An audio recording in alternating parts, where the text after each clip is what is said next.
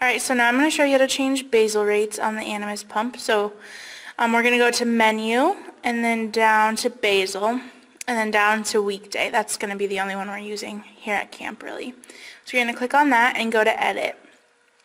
So here is the menu list of all the basal rates. So say I want to change my 8 a.m. one to maybe 4.5. I press OK to activate it and press the arrow down to 4.5. Oops. And I press OK.